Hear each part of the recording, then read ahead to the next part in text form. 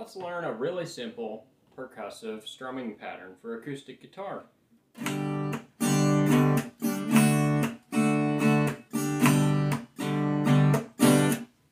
Okay, so what we're doing there is I'm just using G and D. Now, those aren't super relevant. You can use any chord that you want. And we're taking our normal down, down, up, up, down, up strumming pattern.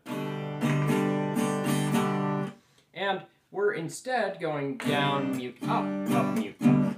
So with that G, we're going to go down, mute, up, mute, up. And then we're going to go to D. Down, mute, up, mute, up. And to do that mute, you can either hit with the palm of your hand or with your middle ring and pinky fingers.